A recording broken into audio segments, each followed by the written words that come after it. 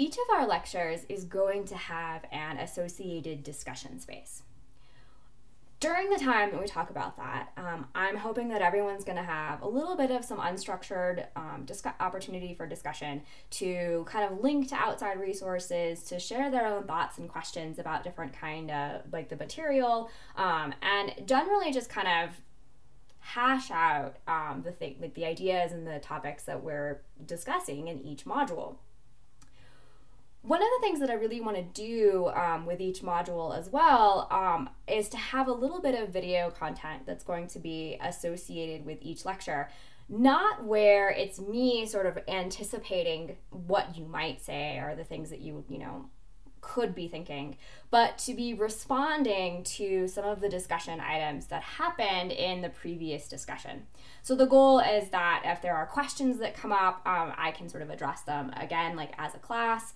I can sort of highlight some of the things that I thought were most important to be taking away from that discussion.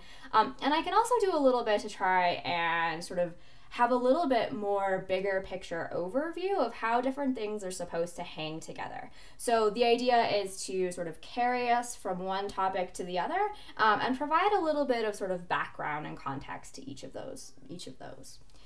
Now, obviously, we haven't really had a lot of discussion yet, but I still wanted to have a little bit of video content just because I think it helps to provide a little bit more of that sort of live, serendipitous kind of content that I think can be sometimes lacking in an online class.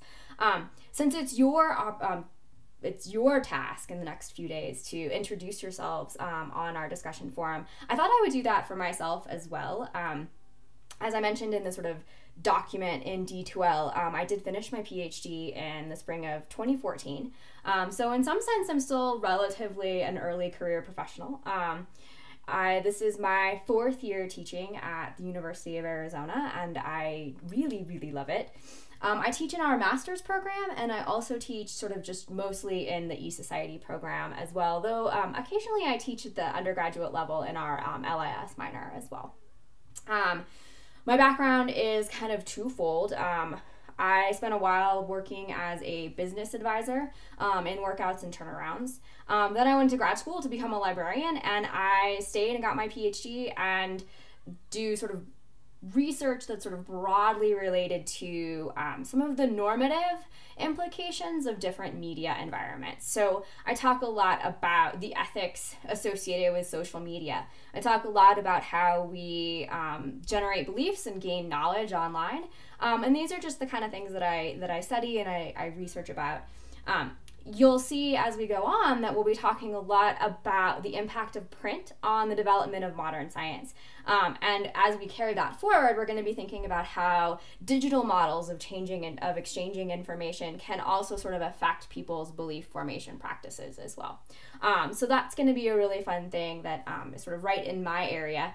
And I'm really looking forward to teaching this class as well. It's something that I teach pretty regularly, and I really love doing it.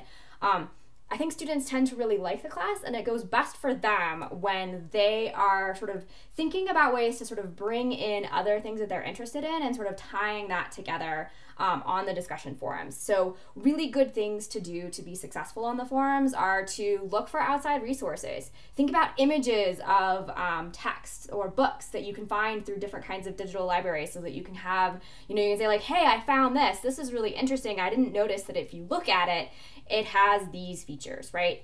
Things like that I think are really helpful. And I try to kind of give like students the opportunity to bring those in as much as possible. And then we can discuss some of the more specific cases in different kinds of the framing videos as well. So with that said, I'm really looking forward to getting started with you guys, and I'm looking forward to seeing your own introductions.